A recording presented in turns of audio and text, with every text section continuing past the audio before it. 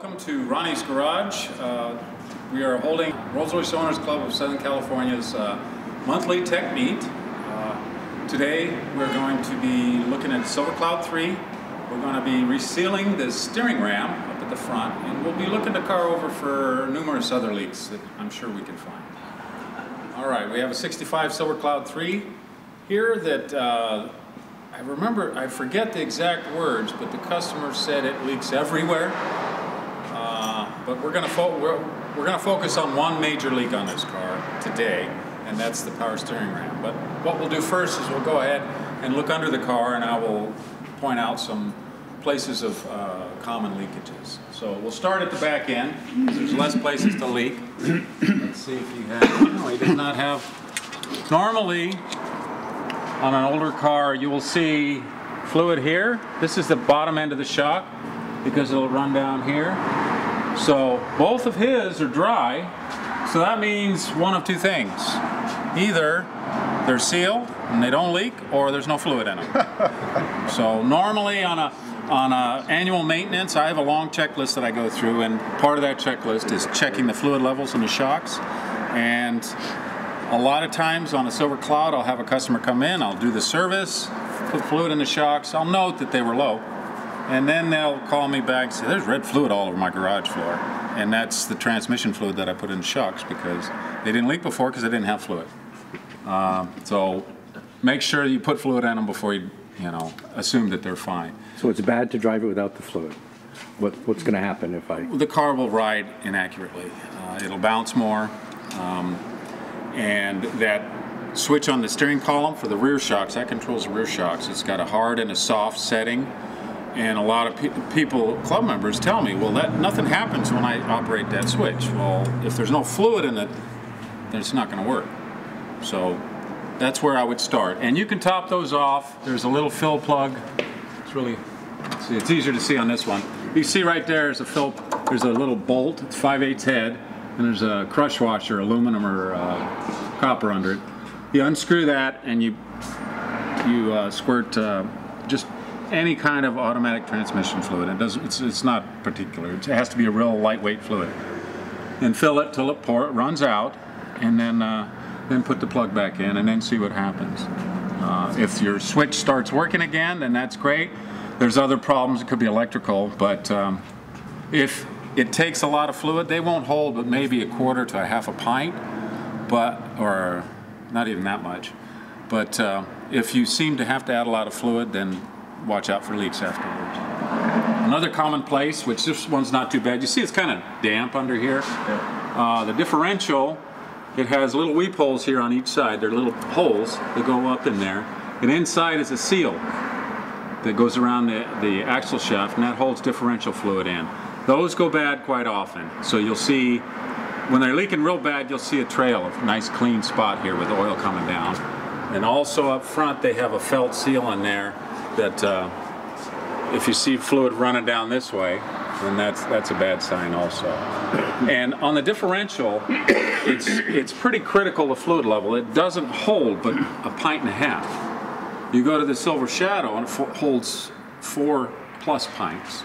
So if you only have a little bit of fluid in there and you run it low, you can burn that up, and that's an expensive fix. Very expensive fix. All right, we'll move up towards the front of the car. We'll come up to the transmission, and I already said this once this morning, but you say, oh, it's got transmission. Look, it just dripped in front of us. Raining under here. But if you look at the fluid, well, you can't with the black gloves. If you look down here, that is engine oil. That is not transmission fluid. So that means you've got a leak higher up somewhere coming from the engine.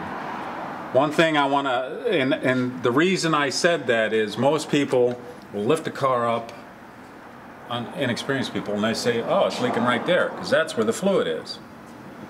Anybody ever have a roof leak at their home? The leak is never where the fluid comes out. It's always, way off. So that's an important thing to worry about. Now, here's a real common area to leak. This is like this is a sending unit for the oil pan. Well, what the heck is that for? That has like a gas gauge. It has a little float in there with an arm. And on these cars, The fuel gauge doubles as an oil level gauge. You have a test button, you can press that test button and it connects to this. And on your fuel gauge it says a minimum oil line. It's kind of an orange color. There's a little line. So you don't want it to go below that. I've never really taken the time to see how many quarts that is, but if it's down to that, and you check it with the car not running. You have to turn the key on to do it, but don't start the car. And the reason for that is when the car's running, just like when you use a dipstick, you don't check it when it's running because it's not accurate. All right. So on the transmission, common leaks spots are around the pan gasket. If you look up here, you have this is your gear shift selector linkage plus your throttle linkage. A lot of times there's a seal in there and an O-ring that'll leak out of there. This side cover can leak. And then this tail housing unit. This is where the rear seal leak is. They'll leak out of there sometime. And when they leak out of here, it's not as much fun because you got to pull this big unit off, and there are a lot of gears and things in there. Another place it can leak is the front of the transmission where you can't see. If we want to track this leak, it's kind of tough here because the engine is not flat. It's at a slight angle. So a leak at the front of the engine can actually come all the way back to this point and drip down because it'll follow the block. This one right here, I can see it looks like it probably has a valve cover leak because it's got oil coming from way up here. If you look under here, Steve, can you see that? See where that drip is there? Yeah. And see how this is all clean? That means it's leaking pretty good. It's leaking enough where it's washed away all the dirt and it won't collect there. Yeah, there you go. And the Silver Cloud is hard to see. Why don't you come over on this side? The front of the engine has a big aluminum cover, and then it has this little rubber strip that goes in between two halves. That is a real common place to leak on. Did you see that? This side's not leaking, but if you look on this side and you go up there, you can see it's coming down pretty good. And where is it? Can you point to it again? It is, the rubber strip is missing on this side. Oh. So what that is it's a piece of foam rubber that's stuck between two halves. Almost got you, didn't I? And it sticks out on the ends. Normally you trim it, but not too close, because when it gets older and drier, it shrinks. And if you don't want it to go in, then it'll leak even more. And here is what we're going to fix on this car today. Up front you can see this car has sat here maybe an hour or so. There's a drip right here that was not there before. It's power steering fluid or transmission fluid, same kind of fluid. And you can see right here, if you come on this side, Steve, you can see right there, it's dripping right from there. See that? And that is a ram which does pushing, basically. So you have a steering box on this, and it has 4 hoses going to it. It has a high pressure in, comes from the pump to give you your assist. It has a return to the pump for the fluid that's not being used, and when you're not using the steering, then it just bypasses until it starts to move.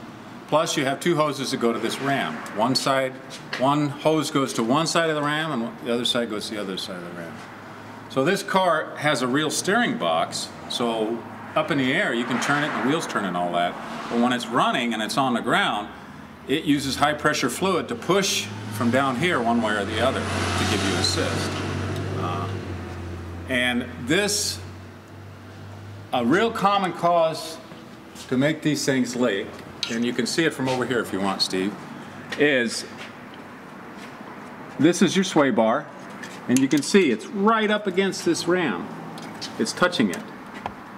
Okay? There should be a gap in there. And what happens is, since this thing is hanging down so low in the front, it gets hit. And it bends this bracket, and that puts pressure on that ram and it makes it leak. So you can try taking it loose and straightening it and see if it fixes the leak. But if it's leaking, I always put a new seal in it and then straighten it and make sure we have the proper clearance. So it's at least straightenable. Well, what happens is you have, once we get it off, you have a housing with a seal in it, and you have a shaft. So it has to go back and forth, and if you're doing this to it, it's going to leak. All right. So now we'll go ahead and take this off. How much of a gap between the sway bar You and... need to see light. So it's not, the sway bar actually comes up a bit when you put it on the ground, but so in other words, when you can see light, when it's in the air, then you're good. Just as long as it doesn't touch. Yeah, it should not touch. And this is really stupid where they put this.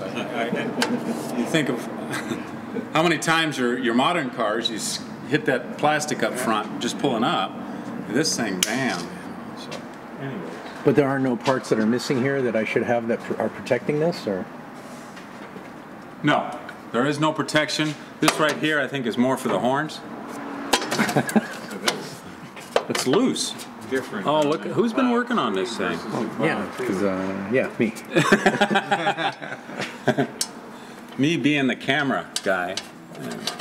All right, so this has to come off. This bracket has to come off. I have to disconnect it from the steering linkage, and the hoses come off, and then we'll have that out. So I will go ahead and start doing that.